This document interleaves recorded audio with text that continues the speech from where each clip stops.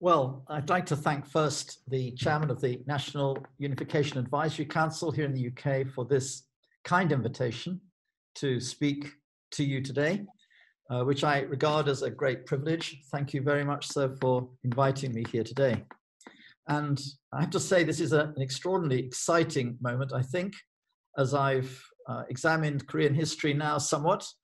I think the apology offered by Chairman Kim Jong-un just a few days ago is unprecedented in the dialogue between DPRK and ROK. It is an extraordinary moment, and I think it perhaps indicates a new dynamic and possibility for serious dialogue and negotiations about a shared future. But we will see how this plays out over the coming weeks. I suspect it will be more a matter of weeks than months, but we will see how this develops. And I hope this discussion today will contribute into this active discussion and debate about a possible future and present some fresh ideas to some of those present. I'm delighted, having had a quick look around who's here today, to recognize a number of familiar faces. I wish I could greet you all personally, those I know. And of course, a lot of new faces, people I don't know. It's always a challenge speaking to people you don't know, but I will do my best to communicate something useful in this time. Thank you. So just moving on then to my next slide, I hope.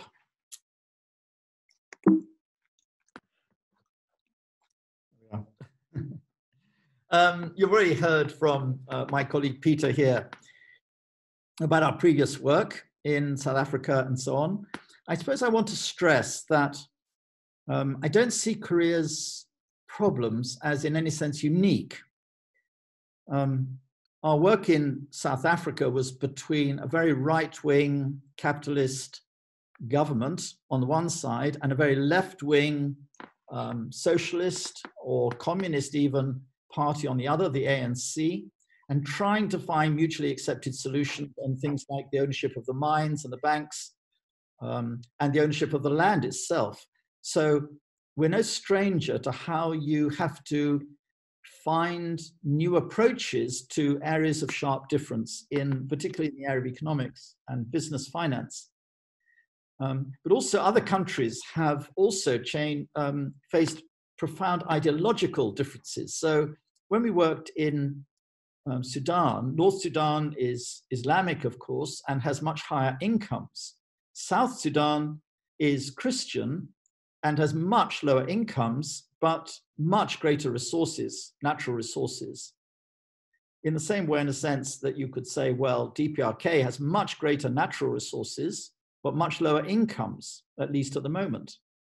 And South Sudan has much higher incomes and a much better economic track record. But how do you bring countries so different together? And basically our position is that sustainable peace and harmony, peace alone is not enough. We believe there must be harmony, social harmony between the publics of both countries. And we're suggesting a way to achieve that is through a shared relational worldview that is distinct from both communism and capitalism, or I should say Korean communism or socialism, Korean socialism, Juche, and Korean capitalism, as a policy framework for the transformations of organizations and society. So you might then say, well, why now? Why is this such a strategic and important moment? And I would give you 2 or 3 reasons why I expect to see things happen quite rapidly. The first is that that it appears that there is a new Cold War developing, this time not between the US and Russia, but between the US and China. Now, we obviously don't know how this is going to play out, and obviously we don't want it to develop into a Cold War where 30 or 40 years there's a kind of standoff and competition for influence in the world. But it appears to be moving in that direction. And the longer that trend continues, the more difficult a solution is going to be for Korean unification. And I'm sure that's as clear to DPRK as it is to ROK.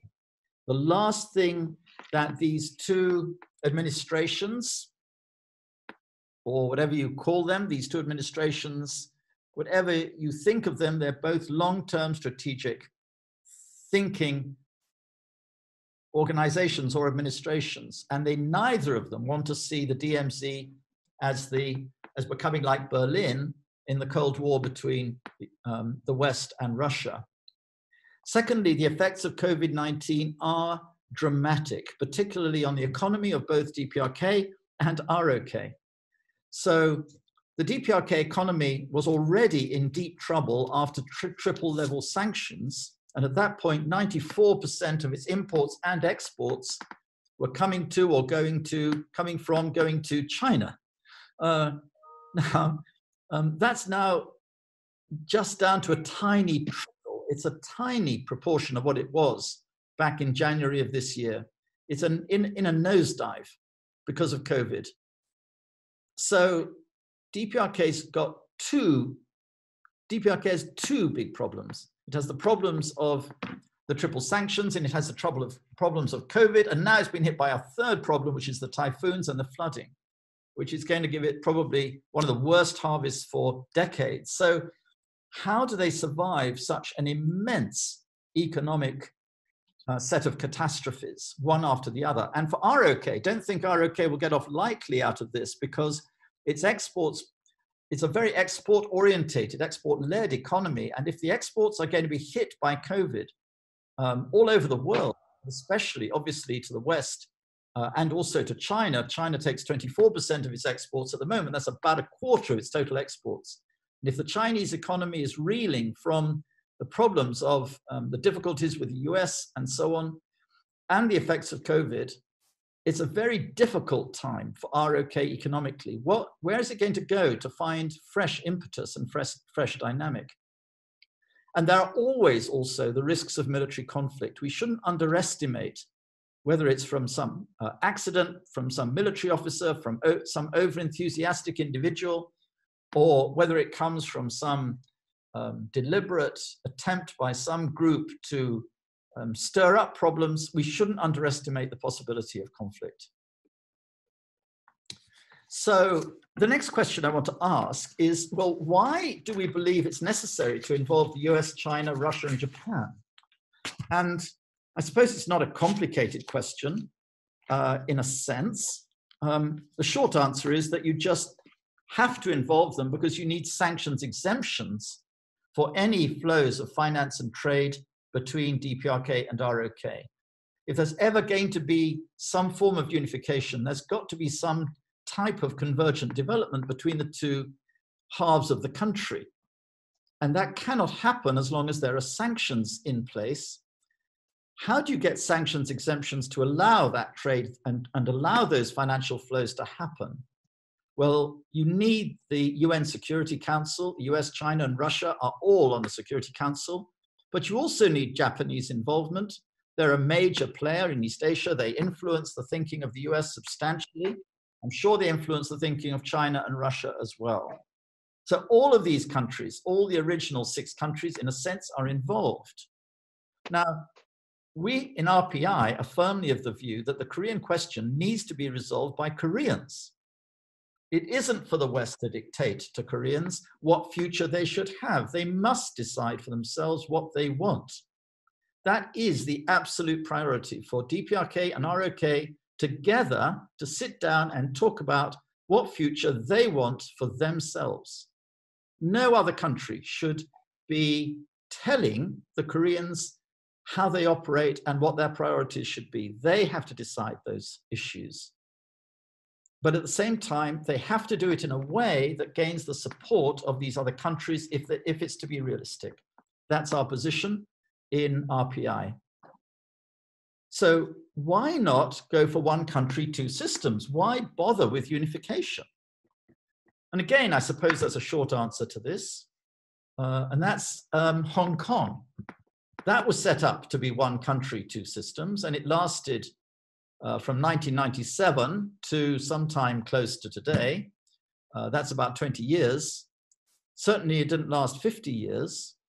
And I think if you want a sustainable solution, then you have to go beyond one country, two systems. And while I think a confederal solution, that is with two systems and two parties coming together in a confederation would be a possibility as a short-term measure, I think it's only feasible and worthwhile if it's part of a journey towards full unification. There needs to be a pathway and a journey towards full unification, we believe. And we are arguing for that pathway to be a pathway of economic and social convergent development. So we are wanting to avoid dominance. We don't want to consider what some people talk about, which is unification by absorption. Because you can have unification by absorption, which happened, of course, when East Germany was absorbed effectively into the West German political and economic system. But the trouble with that is that today, 30 years later, when they did surveys in late 2019, after 30 years after the Berlin Wall came down, and they asked East Germans, well, how do you feel about it now? According to The Economist, a full 47% of East Germans say now, that's at the end of 2019, that they identify as Easterners before Germans. And that's a far higher proportion than at the euphoric moment of reunification. In the end, the East Germans still feel different from the West Germans. They never feel as if they've been fully taken into account, fully heard, whether that their values and ideas and the positive sides of their culture, they just feel has been swept away. They don't feel it's been taken on board by the West Germans.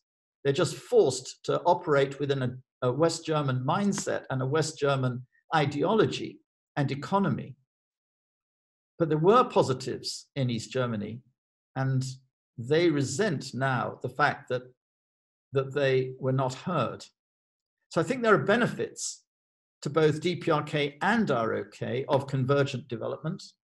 Those benefits are clearly there in the economic sphere, whether it's in the sharing of natural resources and labor resources and financial resources, or whether it's in the sharing of skills and technologies and ideas. And what we are looking for is an economic and social convergent development strategy, one that brings the two countries more and more into alignment with shared goals and shared ways of thinking and looking at things as a pathway to achieve viable unification discussions. We think those are necessary steps to get to those unification discussions. That's the position that we have adopted in RPI.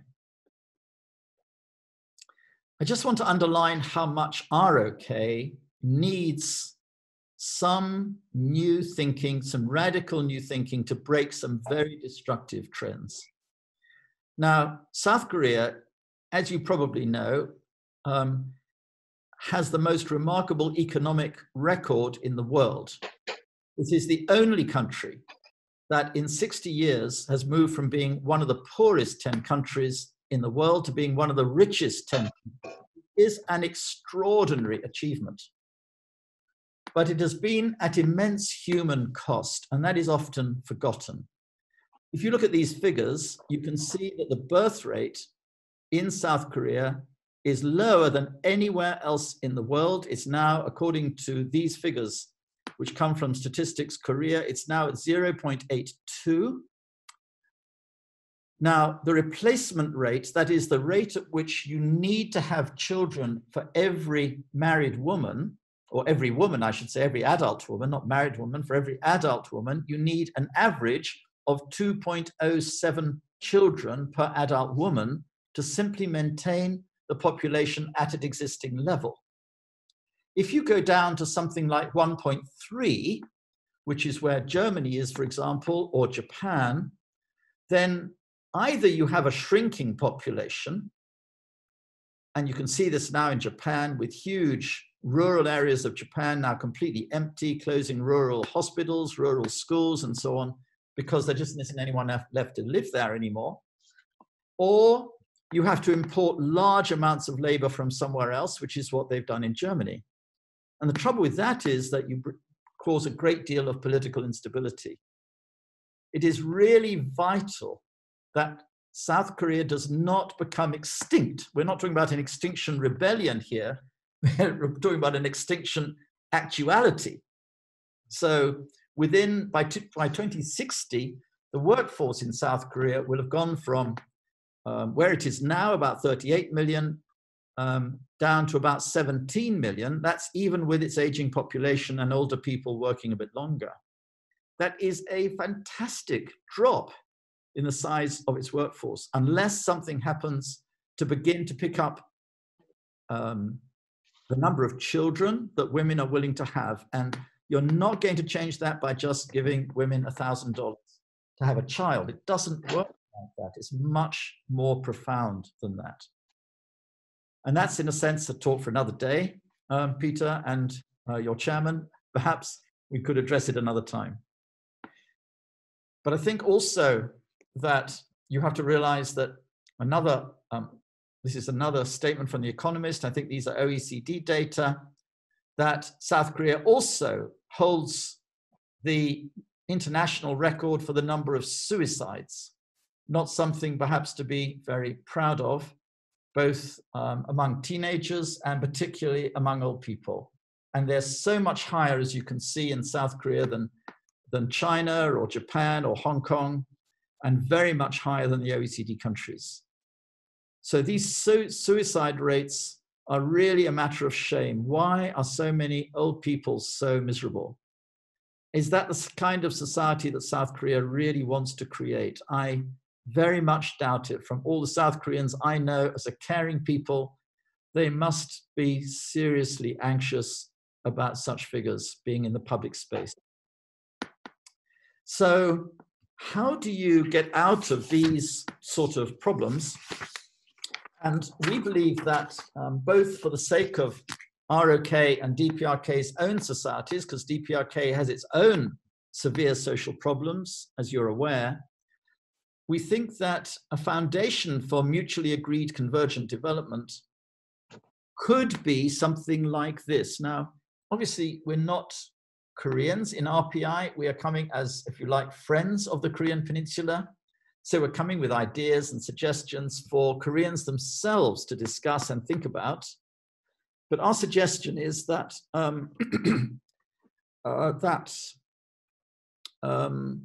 you need a statement and national measurement of the relationships at all levels of society being the primary goal of national policy. What are you ultimately trying to achieve? Well, yes, you're interested in the growth of the economy, but in the end, life is more than money, more than clothes, more than food, as Jesus himself once said, a famous spiritual teacher. Life is more than food and clothes. It's something bigger and more important. So we're suggesting that the relationships in a society at all levels, that is between individuals, between families, between communities and cities and regions, between companies and organizations, and ultimately between the nation of Korea and other countries, all of those need to be thought of in relationship terms. And that will inevitably result in economic growth and benefit, because relationships are also a foundation of successful companies, successful schools, successful health service. Every part of society ultimately depends on the health of relationships among its stakeholders and organizations, and right down to the grassroots of individuals and families. So we see relational thinking as not a middle way between capitalism and socialism, but a different and transformative approach to national policy design. And you can see it here in this picture. And I haven't got time again to unpack a great deal of what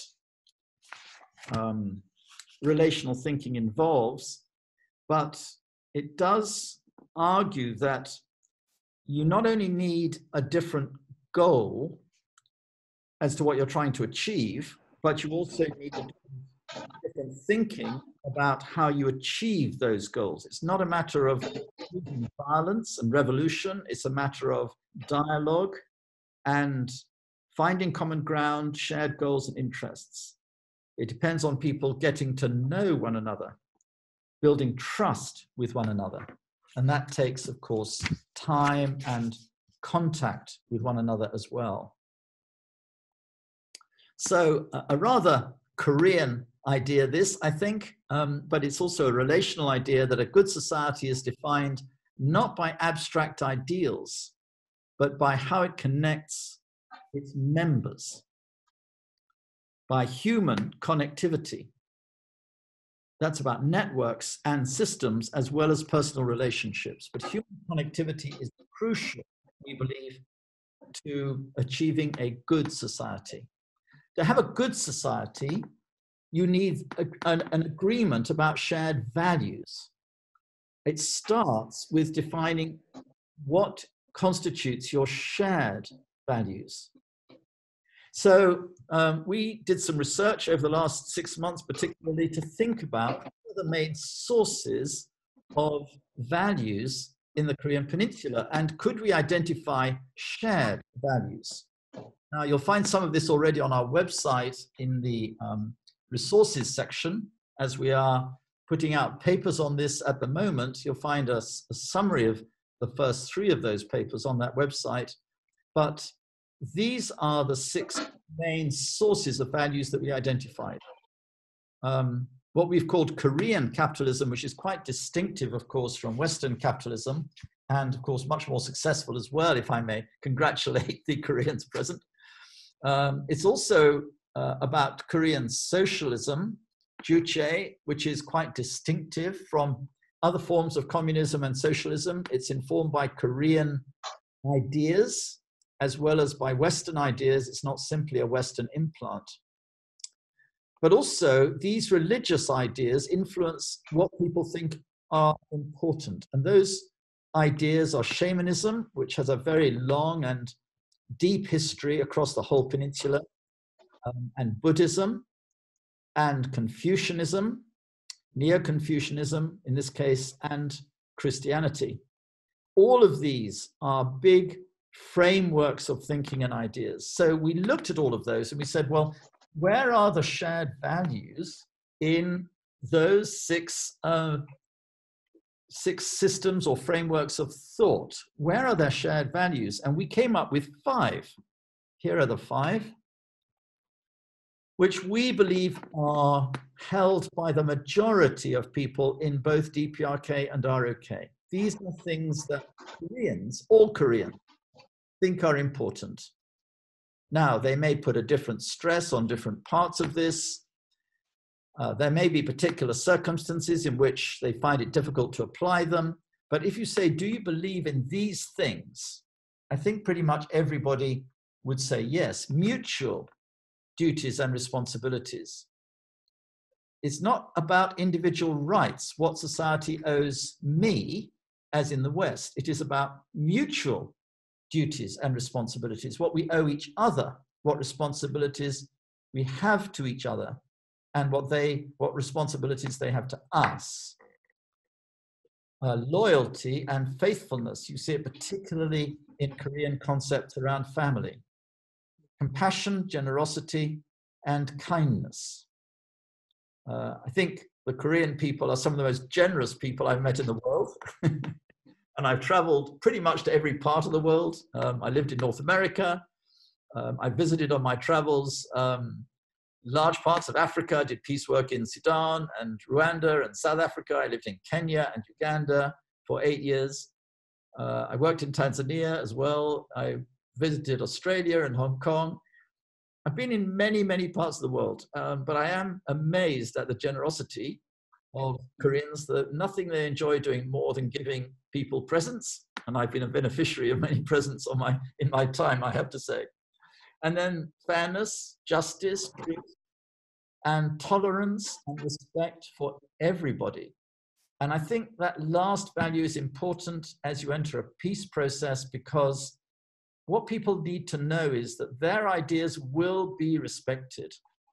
There may be different differences at many points, but everybody needs to be heard. Everyone's ideas need to be on the table if you're going to find ways forward.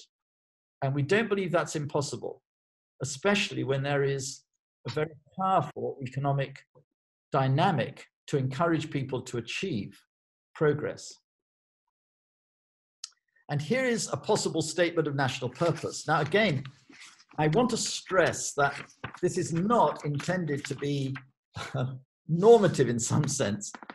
What we're seeking to do in RPI is to stimulate a discussion, a debate. And we hope that if you read these ideas here and also in our papers, that you will respond to them. You will send us your thoughts and reflections. We'd love to hear from you. We can't guarantee to reply to everybody, but we'll try, because we think it's important that Koreans themselves are deciding what is their national purpose.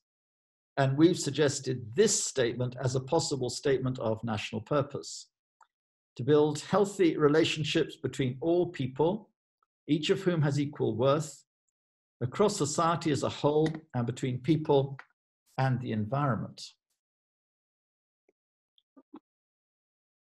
I suppose it all sounds great at one level, but how on earth do you achieve that in the modern world? How on earth do you bring mutual understanding and respect? How do you build that mutual understanding and respect? I said it would take time. You cannot create an instant, deep and trusting relationship. You just can't do it. Relationships need time. Time is the currency of relationship. You have to take time to build understanding and respect. So how do you go about what is the process to achieve it? And we've suggested a 5-point strategy, which we call the mutually accepted. It must be by both DPRK and ROK, a mutually accepted economic and social convergent development strategy. And there are 5 key components. It should be over a period of 7 years. It should involve the gradual opening of trade and financial flows between DPRK and ROK. Two-way flows, north to south and south to north. Sector policy consultations, so sector by sector, starting perhaps with agriculture and then the health sector, the education sector, the finance sector, the business sector, transport and infrastructure sectors, education, and so on. All of these sectors need to be leaders and policymakers on both sides need to meet and talk about, well, what kind of goals and policies do we agree on for that sector? There needs to be an exchange of students and professionals, and there needs to be involvement of international investment and technical support. Every country benefits, every country in the world that has achieved economic growth and development in agriculture, in every sector, has used international knowledge and techniques in order to achieve that growth. And I don't think Korea can hope to escape the need for that kind of international connection and wisdom and knowledge if it's going to achieve optimum performance in any area of its public life. So the end goal, after 7 years of discussion between DPRK and ROK, it should lead on to discussion about possible forms of reunification. I don't think it's appropriate to start that on day one. There needs to be a period first of building of trust towards getting to a point where you can have those discussions about unification. But nor do I think it's right to put unification on the back burner and say, well, it doesn't matter really if it happens or not. I think it does matter. It does matter a huge amount if there is an end goal that everyone is seeking to achieve. Everybody is working together towards a shared objective. A new national constitution, a new national political framework, which everybody feels comfortable to buy into. It's not impossible to achieve that. You might say, well, can't it take 20 years or 30? And we're saying, no, it's difficult. It can't be too short a time. It can't be 3 years because that's too quick. But if you aim for 20 or 30 years, people lose focus on it. And also it assumes stability in international relations in the world that probably it is foolish to assume at this point. Now, if you're going to start this process, what is the main stumbling block you have to overcome, and how do you overcome it? And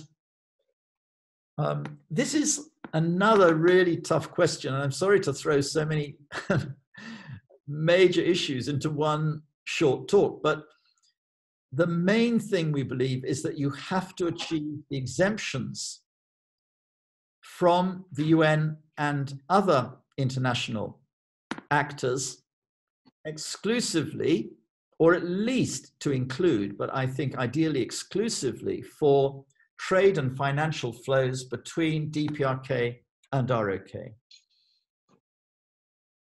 Now, we're suggesting in the book we wrote on this, published in November last year, which is available from our website, both in English and in the Korean languages, we have suggested that they should be given only for trade and financial flows between DPRK and ROK. They should be given step by step after both ROK and DPRK agree on shared goals for a sector. Then they get entitled to sanctions exemptions for trade and financial flows, for investment and activity in that sector, once they've agreed what they want together for that sector, for the whole peninsula. And also, we've suggested that that it is only for this relationship between DPRK and ROK, because otherwise, if you open up DPRK's trade to the whole world instantly, let's say tomorrow, and you give them those sanctions exemptions for the whole world, the difficulty will be that the relationships between DPRK and ROK that come out of shared economic activity, shared investment, shared trade, all of those things won't happen because DPRK's relational capital, if you like, will be spread globally and not focused on ROK. And similarly, ROK has to focus a great deal of its economic activity and its investment into DPRK to achieve these goals. Why should the UN support this approach? Well, I think the fundamental argument to the UN is its founding charter. Its founding charter back in 1945, 1947, I'm sorry, I can't remember the exact date, is that all peoples have the right of self-determination. Now, the people of DPRK and ROK are all Koreans. They've been Koreans for millennia. This is not some new, newly devised boundary that we're talking about. This is a long, long set of relationships in history and goes back at least for 1,000 years in its present form, except for the break in the last 70. And what we're suggesting is that the people in the Korean Peninsula are one people. They speak one language. They fundamentally have one culture. Now, there are differences at the edges, but there is an enormous amount of common ground between North and South Korea in their culture, their language, and the way they view life. And as I say, despite the last 70 years, I think it's easy if they wish to wish to start moving towards each other. We think it's easy for them to argue, look, we are one people, and they can say to the UN, we are asking you to support our appeal for self-determination, to enable self-determination. And we think the UN has really not much option but to agree with that. Why should DPRK agree with this? Well, basically the same reasons that ROK should agree. Firstly, to rebuild friendship with dignity. They want a framework which allows their ideas, their thinking, their history to be taken seriously and listened to, They want to re-energize their economy, and they desperately need that for the reasons I've given, and to avoid the consequences of a Cold War with themselves caught in the middle of it. And the same with ROK. They also want to rebuild friendship with dignity. They don't want to abandon what they've learned. They don't want to abandon their modern economy. But they do want to rebuild friendship, and that will require compromises, both by DPRK and ROK, to achieve that. They do need to re-energize the economy, because otherwise the South Korean economy will go backwards in the next few years, and that's always difficult to live with. It leads to unemployment and a lot of misery. And people begin to wonder, where is our society going? It needs a fresh purpose and direction, and the possibilities with DPRK are so huge, given DPRK's natural resources and the possibilities, that it will re-energize the people and the economy, we believe, substantially. And it avoids the consequences, again, of Cold War. Now, you might be thinking, well, why should the US give support to this? And this is, again, you may want to ask questions about it. It's a much bigger discussion. Obviously, we've had a lot of communication with the US over many years. The work we did in Sudan actually was partly funded by the State Department back in the early 2000s. We have a lot of contacts in Washington. My PhD was at Cornell University in the States, and I've been in and out of Washington with the World Bank and the International Food Policy Research Institute. I'm familiar with the United States. And the US obviously is focused on this issue. But it is clear at the moment that it isn't going anywhere. And there's a problem that the US is running out of options. I mean, in 2017, apparently, there was discussion, we've heard, it's only rumor, of course, that there was a plan to drop 17 nuclear bombs on North Korea. I have no idea if that's true, but as soon as you start to think about it, you realize what the implications of that would be and how China would respond to it today if that happened, let alone how DPRK would respond. So to achieve denuclearization of DPRK, perhaps you need to follow a different route. It needs to follow a route of what we call de-isolation, encouraging DPRK to engage with the global community, to realize that there are a lot of friends out there that it is able to build and develop, and that it doesn't need to be so isolated. And there are ways to manage this denuclearization process that does not threaten its own internal security. I used to wonder why DPRK was so almost paranoid about its security. But one North Korean I got to know quite well, a diplomat, explained to me that if you'd lived in a country where every city had been bombed by the US Air Force, so that in Pyongyang there was only one building left standing by the end of the Inter-Korean War, then you realize how threatened they feel by US air power and why they feel it's so important to have some deterrent. But the deterrent is only useful if you are under threat. And somehow DPRK needs to be brought to a point through building of trust, which again is a relationship type of issue. It needs, through the building of trust, to feel less isolated and less threatened by the US and the international community. And that needs dialogue, sustained dialogue and investment and the building of trust. From a US point of view, there is also the danger of an unpredictable end game, which is dangerous. Just think about Iraq after the Iraqi war and how unpredictable that was. And the lack of planning for that end game was a disaster for the US. And also the US, I think, probably is already reflecting on the fact that the only way really to maintain its strategic interest in East Asia is to think about the Korean Peninsula as a possible buffer state, rather like Switzerland was in the Second World War. Between major powers, Switzerland acted as a multi-connected, neutral presence in the middle of Europe.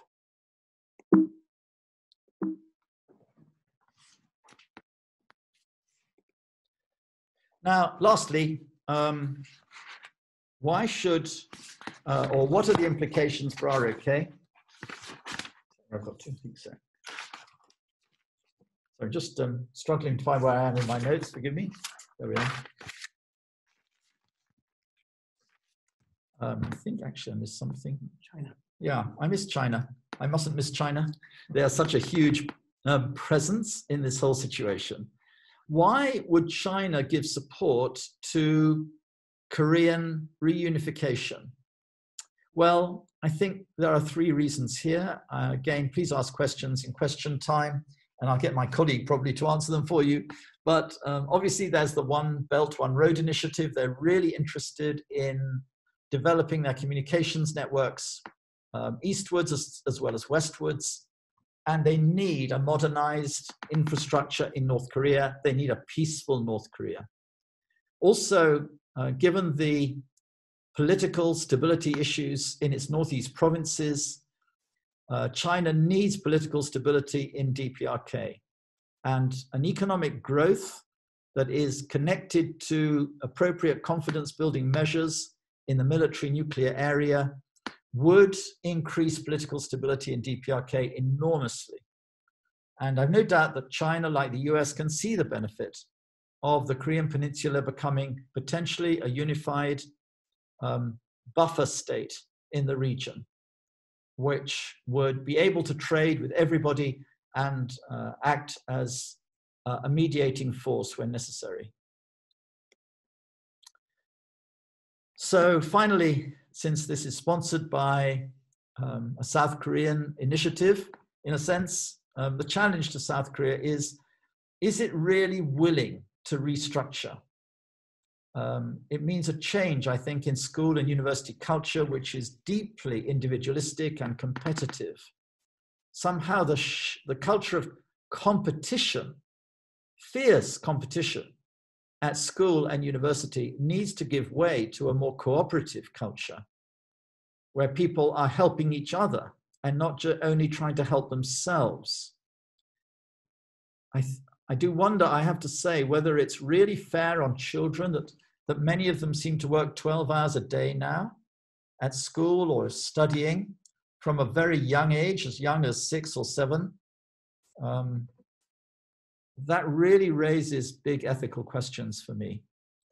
And then there are business and corporate governance issues, the environmental and social governance criteria now being used in the West, all sorts of issues around stakeholder engagement, all of this kind of language and thinking, which is now moderating the behavior of large Western corporations, needs to be considered in the South Korean context. And then there are changes needed in the families, in the financial system and in family policy. Maybe there needs to be a minister for the family in ROK to consider all government policies, all corporate policies from the perspective of how they impact on relationships between relatives and the wider family. Because that's got to be a priority if you're going to change this low birth rate. And of course, in external relations, these are big challenges to ROK. And there is a question of willingness to restructure. And I think if the prize is high enough, if the prize is a unified Korea and all of the business and financial opportunities that would go with that, and all the possibilities of peace and harmony, and simply of bringing the nation together again, I think my own view is that in DPRK as well as ROK, people will be willing to make substantial changes to their internal systems and structures to achieve that. So I'm going to stop there. You can see I'm an optimist, and I look forward to your questions and your feedback. Thank you.